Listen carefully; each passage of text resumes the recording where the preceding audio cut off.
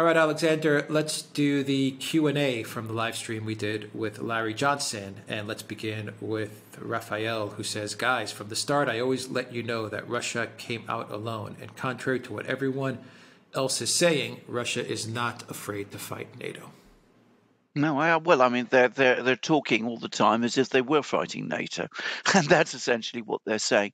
I agree with that. I mean, I don't think we should look for a direct confrontation between Russia and NATO, because that would be so disastrous, or at least it has the possibilities of spiraling so far out of control that we absolutely would not want to be there. There's a German general, General Wad, who's come out and said exactly that this is a disastrous idea for NATO and Russia to get into direct confrontation with each other. But absolutely, I don't think the Russians are afraid of NATO.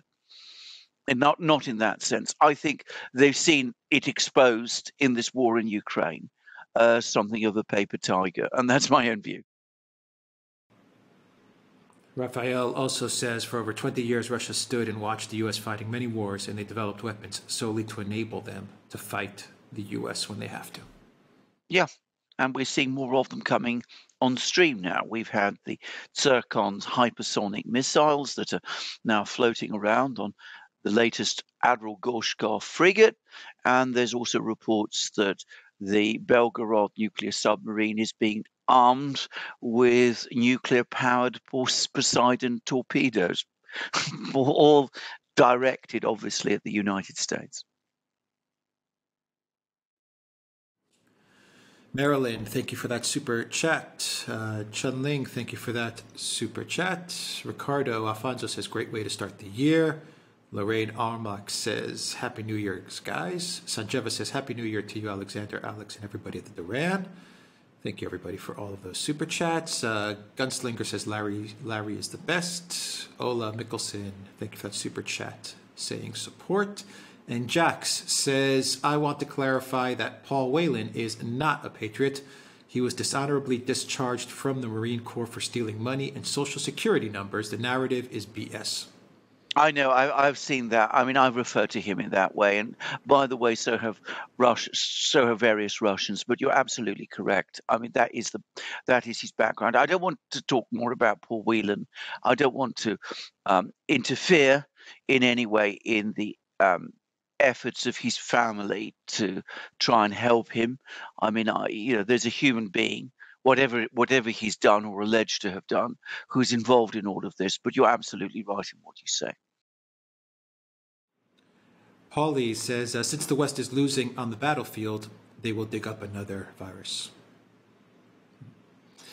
Thank you for that. Dimitrios, thank you for that super sticker.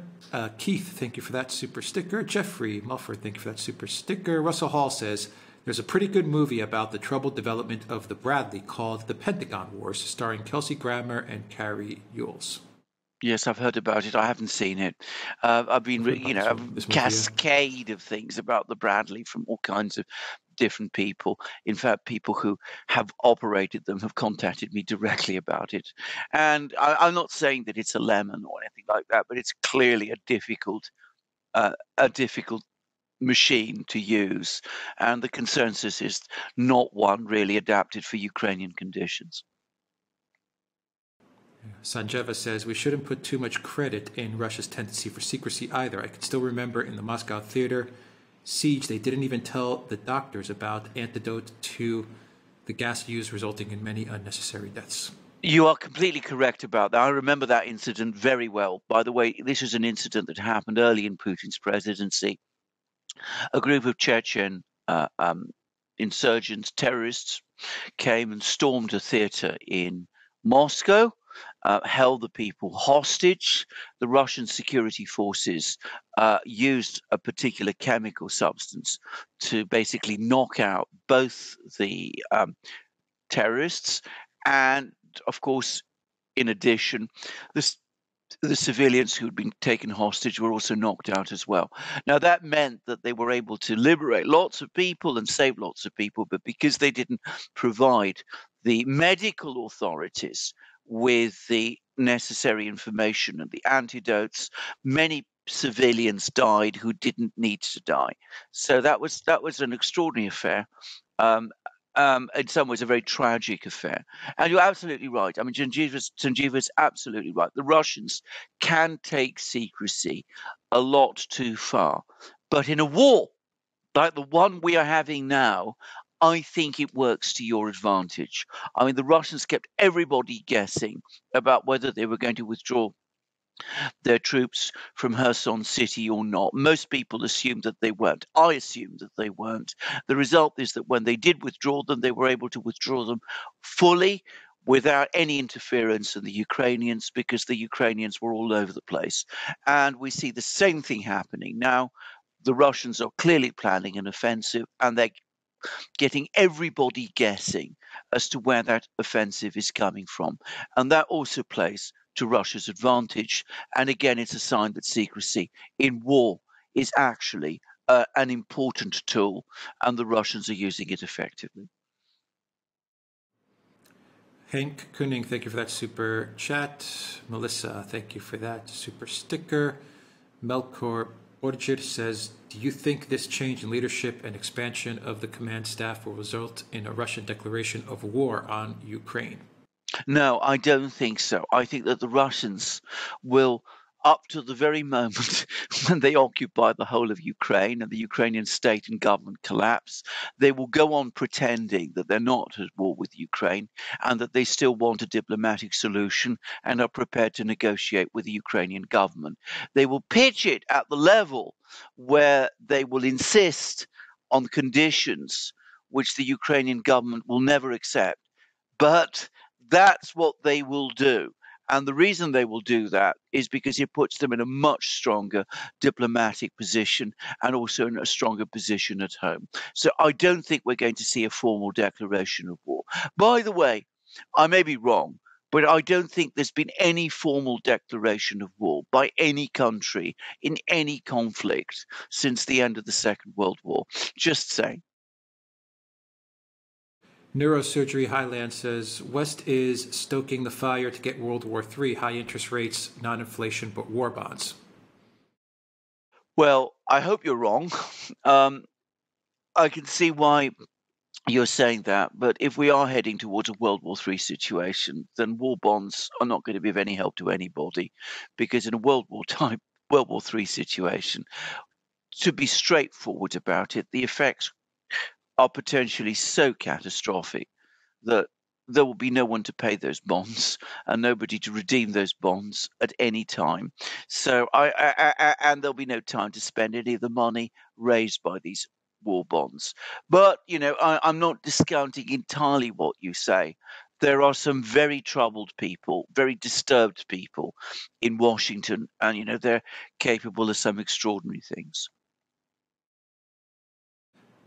Aladjev 47, thank you for that super sticker. Mr. Wonderful says, Russia has to unleash its full military now or be dragged on for years, allowing the West to rearm the Ukraine continuously. Well, continually. Well, look, I'm not going to discuss the second part of your point because I don't know to what extent the West can in fact do that. And there's growing issues about this. I mean, we'll probably be discussing this in a specific video, but the whole saga, for example, of tank deliveries is now becoming bizarre, with Rheinmetall, the maker of the Leopard 2, saying, you know, that it would take them at least almost a year to provide Leopard 2s to Ukraine if, you know, they were asked to produce, either refurbish old ones or produce new ones, and all kinds of things like that going on. So, you know, I'm not going to get into that at this point, but on the first point, all the indications are that the Russians are heading towards some big knockout blow soon. Now, I'm not able to tell you what the Russian leadership is thinking, but we're seeing hundreds of thousands of troops deployed, hundreds of tanks being deployed, thousands of armored vehicles, vast numbers of artillery, missiles. Well, presumably, they're all to some purpose. Ryan says, can you please discuss the religious aspect of the war? As an American Orthodox Christian, I would like to point out the role of Patriarch Bartholomew has played in the war with his schism This is a difficult subject for, I think, both of us, certainly for me as a Greek Orthodox Christian. Suffice to say that Ukraine historically has been divided on religious lines, and the majority of people in what was, say, Tsarist era Ukraine, which includes Kiev, Vinnytsia, all of these places in the center of Ukraine, are historically Orthodox, and they've been historically part of the Russian Orthodox Church. In Western Ukraine, much of it controlled first by the Habsburgs and then by Poland, there is the Uniate Church, which is a church that follows or pursues or has adopted some Orthodox rites, but which accepts the Pope as the superior, religious leader. So there's been a division, and what has happened over the last few years, and looking back, it's a clear sign that this is a countdown to a war. Within Ukraine, there have been a relatively small number of ex-priests or rival priests who set themselves up as a specifically Orthodox Ukrainian rival to the established Orthodox Church, which has retained some links to Russia and to the Moscow Patriarchate. Well, about 2 years ago, the Patriarch of Constantinople, the Ecumenical Patriarch, announced that he was recognizing this group as the official Orthodox Church of Ukraine. Now, this he did without consulting with other members of the Orthodox community, and many people, myself, were very upset about that. I saw it as an overt interference by the Patriarch in a political conflict. It was very clear to me that he was doing this under American pressure, and there's been all kinds of suggestions as to why he did it, and whether he was pushed into doing it or bribed into doing it. I'm not going to go into all of that, but I think it was completely wrong. And what has happened since is that the Ukrainian authorities, backed by the Western powers, none of which are, of course, Orthodox, including the United States, have been both promoting this official Orthodox Church, as the Patriarch of Constantinople has recognized it as the true Orthodox Church of Ukraine, the heretical church. Exactly, they've been seizing. They've been seizing. It's a heretical church. It's a heresy. They've been seizing all these properties. They've been declared a Ukrainian government official has now openly said that the only Orthodox church that is going to be allowed in Ukraine is this church, in which all services must be conducted in Ukrainian, with all of these, as I said, schismatic, heretical priests. And to my great shame and dismay, the United States, in alliance with the Patriarchate of Constantinople and the Greek government, has been promoting the interests of this heretical church, this schismatic church, across the Orthodox world. So we have a split within Orthodoxy in Ukraine, and I'm afraid it's now spreading across the Orthodox world as well. Now, I find this a very difficult subject to discuss. It's caused me a great deal of distress. It also further shows the extent to which Greece has turned its back on its historical connection to Russia, its friendship to Russia as a fellow Orthodox country, and as a Greek as well.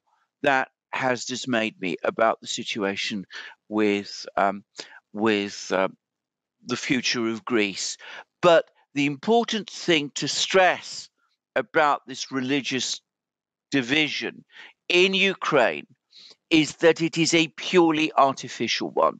This did not come from within the Orthodox community of Ukraine.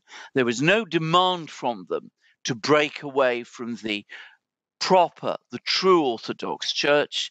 This was agreed by the US Embassy, the Patriarch of Constantinople, certain officials of the Greek government, and people like that. So I don't think it is true to say that there is a religious conflict in Ukraine, except, as I said, at the official level. In fact, what there is, as far as I'm concerned, is a persecution by the authorities in Ukraine, who are not, in my opinion, Christians, of the true Orthodox Church of Ukraine.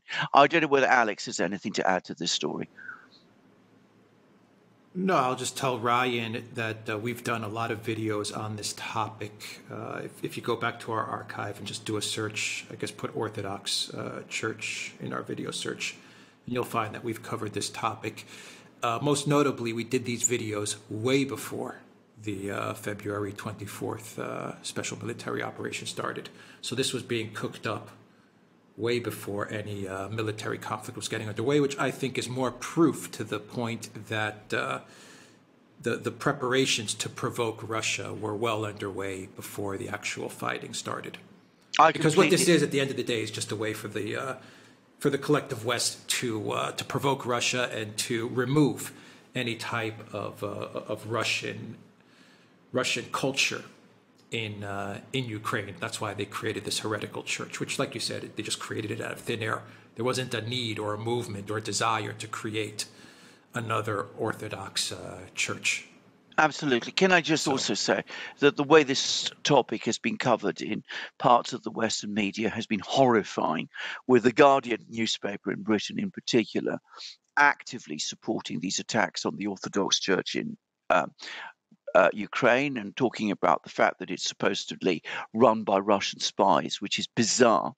And of course, if you follow the Guardian well, as I do, you know that it has a very strong anti-Christian bias anyway. So here we see them involving themselves in this quarrel, and well, I find those articles also very upsetting and distressing to read. All right, from Tired Looking for a Name, are you familiar with the works of Peter Zeihan on geopolitics? And if you are, what is your opinion? You know, I've been asked this question before, and the answer is I'm not. Say quickly on that, because on all that string of things about the Russian demographic collapse, I actually saw a study about this. I think Alex probably saw it as well, where in fact it now turns out the birth rate in Russia is higher and the population balance is better in Russia than in any other European country. So, I mean, you know, I'm not sure about this, but, you know, you get conflicting views. I do think, by the way, that this demographic thing is basically, with Russia, is basically over. It's stabilized and recovered and will probably grow. Just saying, because it was one of the things that I often get asked about.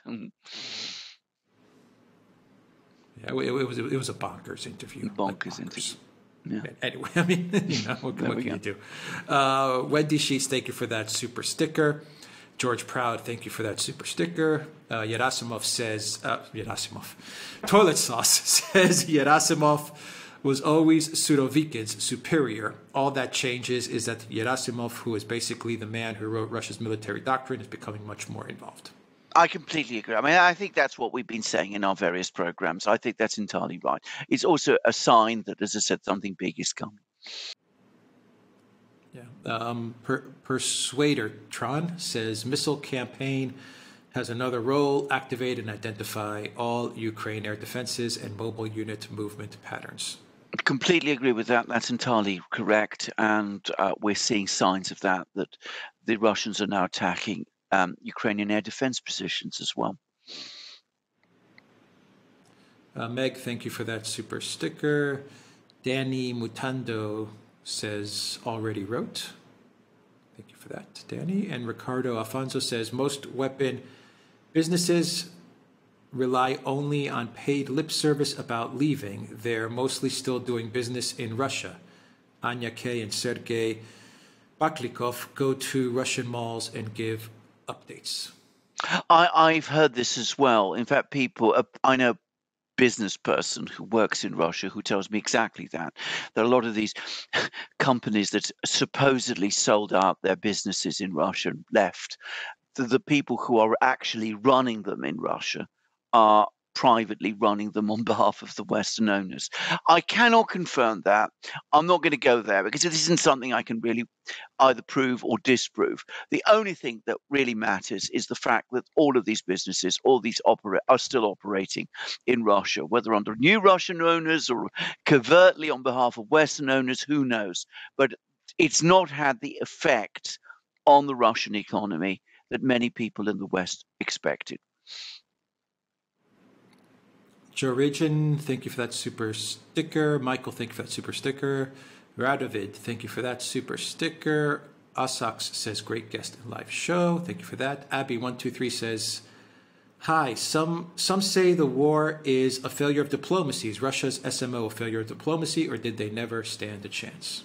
Well, I think that's a very good question, but I don't think diplomacy failed.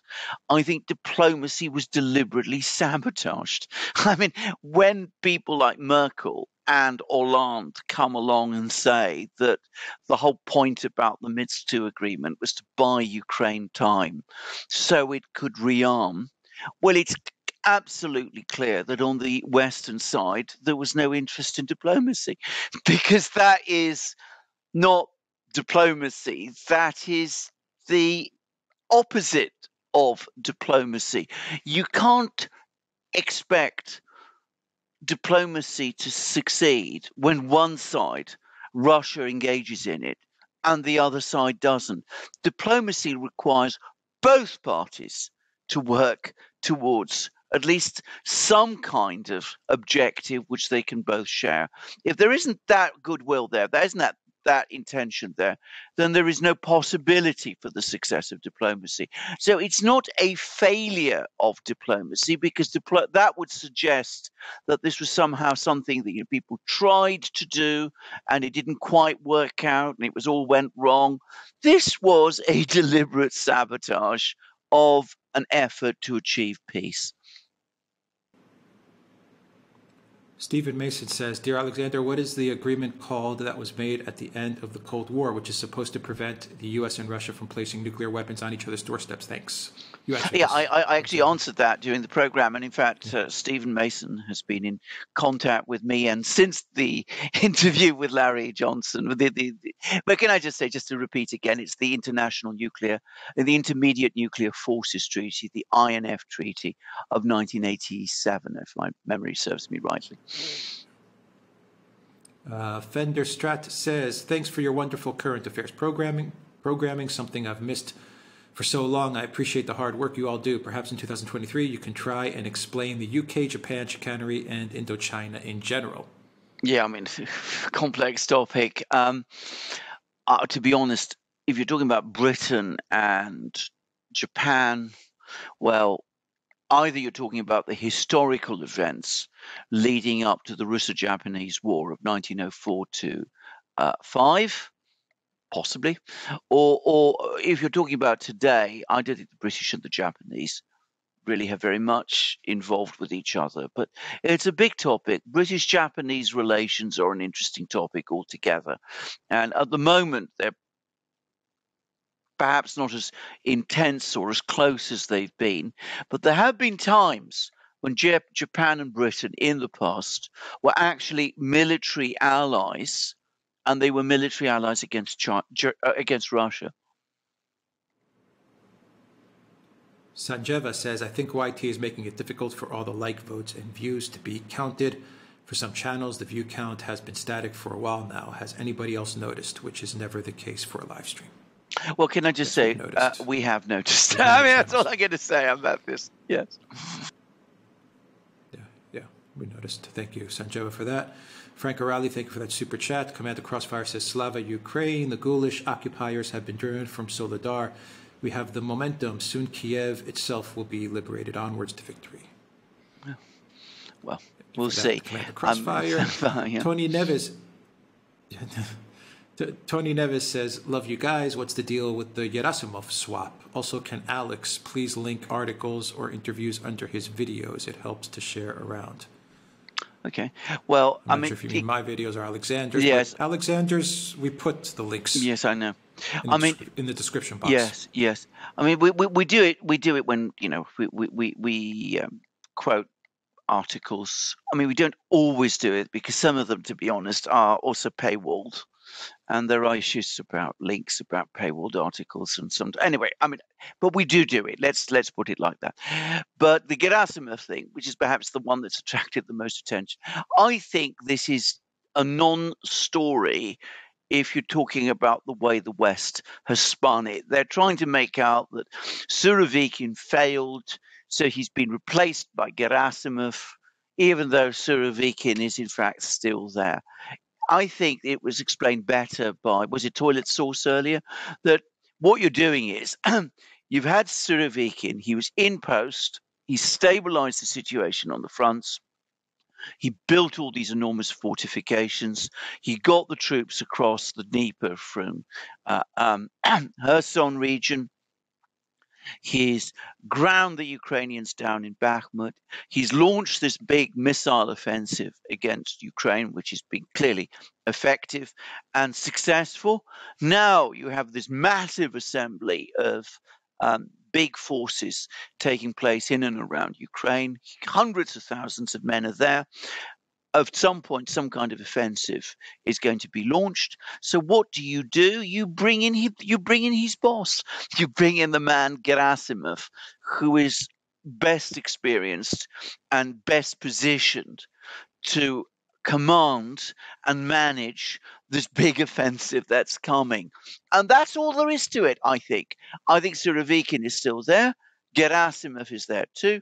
And I think that it doesn't ultimately change the hierarchy. Gerasimov has always been Surovikin's superior, but I think, as Larry was saying over the course of our program, it points to big things to come. Ricardo Alfonso says Turkey didn't have a good experience with their Leopard tanks in northern Syria. In fact, they had to withdraw them after taking massive losses. I've heard the same. In fact, we actually discussed it at the time when it happened. It was a disaster. Now, of course, it could be that the Turks were not using these Leopard tanks effectively. That's no doubt what the Germans would say. But then why assume that Ukrainian troops, who will be presumably receive less training than the Turks have received on their Leopard tanks, why assume that they will do any better? Everybody that I've spoken to is in agreement that Leopard 2s are no wonder weapon. They're not going to change the balance of the war. And a German general, General Wad, has now come forward and said exactly the same. He says 100 Marders and 100 Leopard 2 tanks are not going to make any difference in affecting the outcome of the war. And Peskov, Putin's spokesman, has said that the Russians will burn them. Joanna, thank you for that super sticker. Paul Watson says the Duran is on my screen every day. Thank you. Thank you for that. Harvardian says, I've been following the Duran daily every day since 2016. I shudder to think what my view on geopolitics would be without their incredible work. Talk about red pill. Thank you, gentlemen. Thank you for that. Island Popsicle says, while the West tries to cling to its hegemony, the rest of the world is moving on. China just signed a deal to extract oil in Afghanistan, the location of the last neocon failure. 2023 is going to be interesting. Yeah, absolutely agree with that entirely. I mean, I have nothing to add to that point. I think it's a good one. Willem, thank you for that super sticker. Tom Bombaldi says, book smart, street smart. Thank you for that. Raphael says, Ukraine's territory, 600,000 square miles. What will 300 tanks do? What will 2 Patriot M's do? The West is complete cuckoo. Russia is laughing. I completely agree. And in fact, this German general I was talking about, General Vlad, General Vad made exactly that same point. He said, a couple of 100 tanks isn't going to change the whole course of the war when, if you look at the scale of the forces that are being engaged. Just one delivery of tanks from Russia to its forces numbered 200 tanks. That was just one delivery.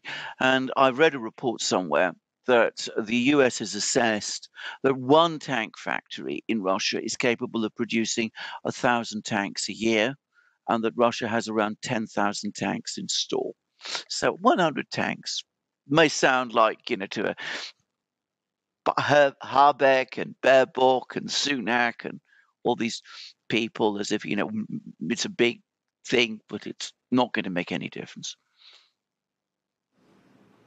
Ricardo Alfonso says, this is like the fable of the hare and the tortoise. The hare believed he couldn't lose, and the tortoise just persevered and eventually won. I think it's, again, very good point, actually. Good. Christopher, thank you for that. Christoph, thank you for that super sticker. Number one fan, thank you for that super sticker. Sparky says, U.S. schools removed shop class by 20 years ago. Millennials and Gen Zs can't hammer a nail, much less know one end of a screwdriver from the other. Well, indeed. Well, there was a very interesting interview by the French sociologist Emmanuel Todd, one of the most interesting people writing about global affairs. He wrote some very fine books about this in the past. And he made a very interesting point. He says that the United States has a student body that's about more than twice as big as the Russian. This is relative, its population. Only 7% of American students study engineering, whereas 25% of Russian students study engineering. And that translates to Russia producing in any given year 30% more engineers than the United States does. That's what Todd said. I don't know that his figures are correct, but I get that sense that that's true. And I think Larry, who's written and discussed this many times, is also of that view overall. Roman V says, Le Cirque du Zelensky. Le Cirque du Zelensky. Thank you for that. Noah Name says that Duran's credibility goes up 100% every time Larry shows up. He's the best in the business. Thank you for that, Noah. John Flanders says, I trained as a machinist. I gave up the trade thanks to ridiculous pay and constant layoffs in the United States. I agree with that. I've heard so many people say that. In Britain, by the way, it's even worse. Thank you for that. Summer of 1970 says, the Empire of Lies will fail. Only question is how much damage will it do before the end? Yeah. Commando Crossfire says, what are Russia's weak or vulnerable points in Ukraine and other operation? They aren't invincible. Is there a move that could undercut their advance? Well, I think I talked about this on the program. Exactly, yeah. Ninius Aziz says, the U.S. has never fought a real war. All of their equipment is for marketing purposes only. The U.S. military would not last 3 months in a real war. All right. I have to take issue with you on one point. The United States has fought real wars. The American Civil War, or the war between the states, was a very real war. And at the conclusion of it, I know quite a few people who believe that by 1865, a long time ago, the United States had the best armed forces and the most modern command system in the world. And that carried over. I mean, they learned all kinds of things. They developed all kinds of structures and ways of thought and understanding of war, which, again, if you follow the US in the Second World War, the US did some amazing things at the Second World War, particularly the Pacific, actually, where the naval war that the United States fought in the Pacific was a brilliant one. But what we have seen over the last 50 years, perhaps even longer, is a situation of failed ventures. And I'm going to suggest that the reason for this is not because of, and did not originate with problems with the military.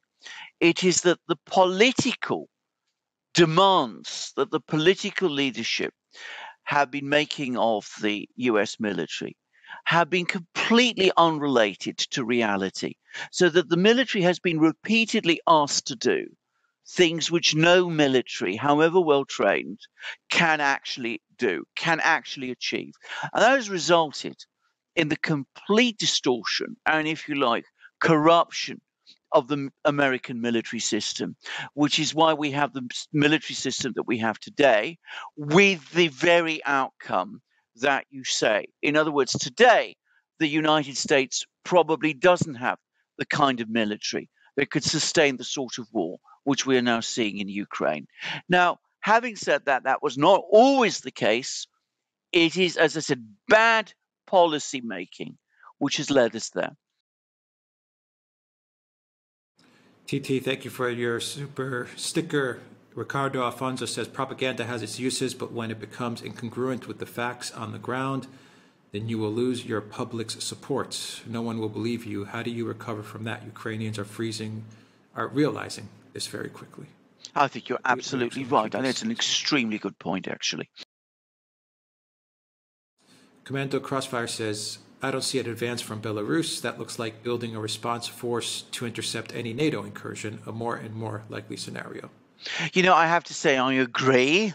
But, of course, as I've said many times, what the Russian command is thinking, well, they don't share with me. Yeah. From Sanjiva, Russian indecisiveness in the beginning of the SMO, counting on the rationality of the West, did cost significantly for Russia. I was told that there are still some in Moscow who fail to realize that the West has maximalist ambitions. I think we might have discussed this point. We talked about this. We talked about this. Yes. Yeah. Island Popsicle says the U.S. isn't the land of the free anymore. It's the land where people want free stuff and distractions. We're living in a brave new world.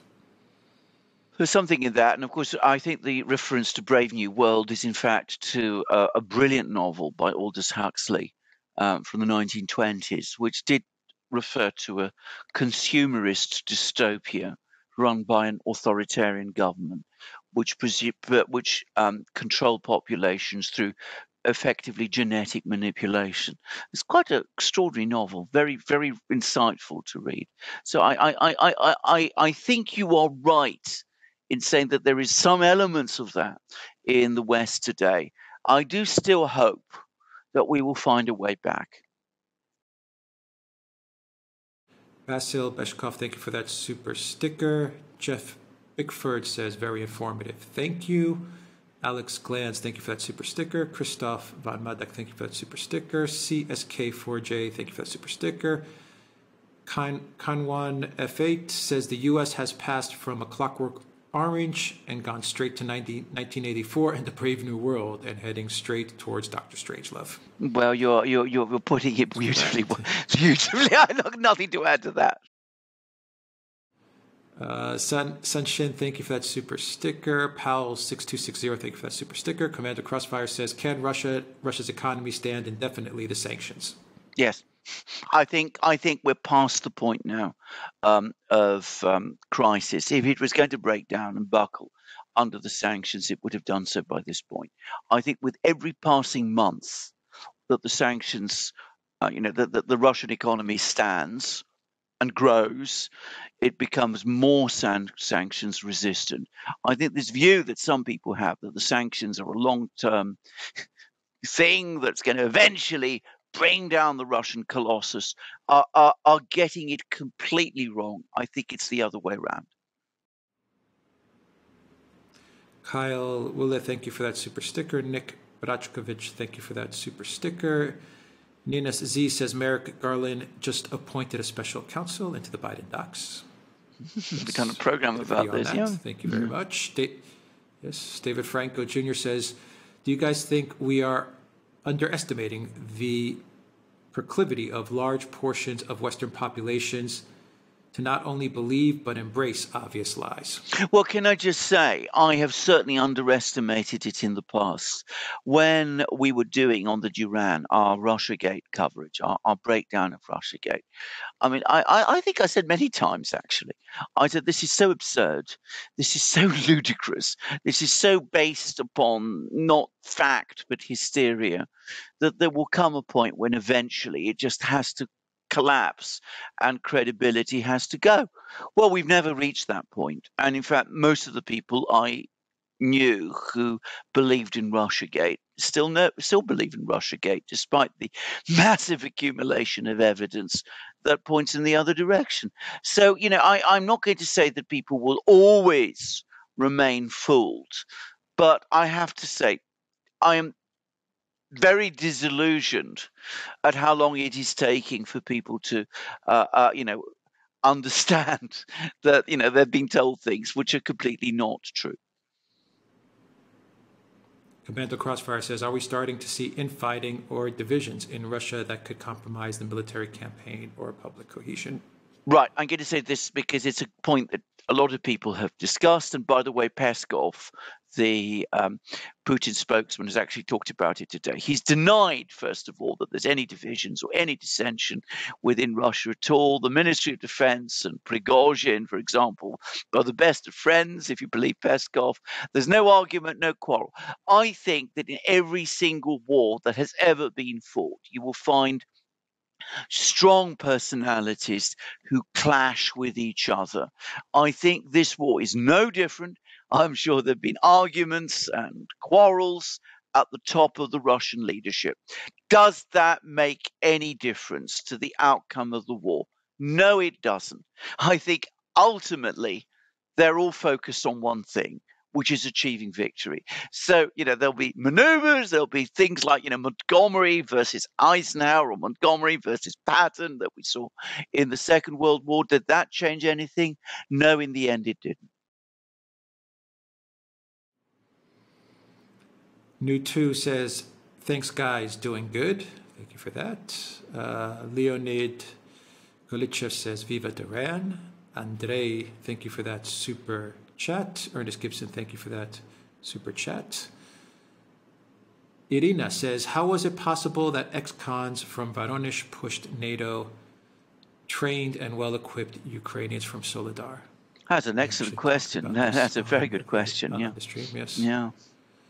Ruben Botero says, the deep state is trying to pressure Biden to do something he doesn't want to do in Ukraine, perhaps boots on the ground or a false flag.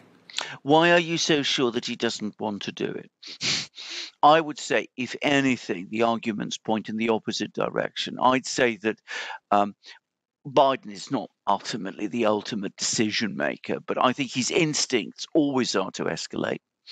And I think that's why he's been so willing to listen to people like Sullivan and Blinken, who are extreme hardliners. I think there are some elements within the US government, partly part of the deep state, who are urging restraint. But I don't get the sense that Biden in this matter has been any kind of force of restraint at all. Joe Tacoma, thank you for that super chat. Sparky says, university rewards those who focus, but often those who focus can't see the forest for the trees. Now they're in leadership. This is completely true. And can I just say, the quality, the nature of university training has actually made people's minds narrower than they used to be. It's doing the opposite of what university training used to do. And I speak as the husband of an academic. JJHW says the locals chat is down. Tom Babadil says, in World War II, the Japanese claim the U.S. Marines were recruited from jails and insane asylums. Maybe that's not a bad place to look for troops. Well, again, I take the point. But, it's well known that, boys who are, shall we say, restless often end up in the army and steady and do well there. And I think actually Larry actually said over the course of the program that, in some cases, boys who got into trouble in the United States historically were offered the option of going into the military, and many did and found their way. There's nothing really that new about this. And of course, the French Foreign Legion historically has, regularly recruited people who've had criminal backgrounds. It's not been worried about it. Elza says, I've been missing your lives during the last weeks. Thank you for your great work, gentlemen. Thank you, Elza, for that. Tahir says, while we are talking about Russia's success, do you think there will be something crazy coming from the Ukraine and the U.S. to change the narrative? Well, yes, it's very likely indeed, but I'm not going to try and guess what that will be, because that's a hopeless undertaking. But, we've discussed this before. Alex in particular has been discussing this many times. They have going to have a very big narrative problem, To some extent, they already do. And, they're going to have to come up with something to change the narrative when the existing one collapses around them. But, I'm not going to try to guess what that's going to be. And finally, Gus Antunes, thank you for that super sticker. And that is everything. Thank you very much for all of your questions. Great live stream.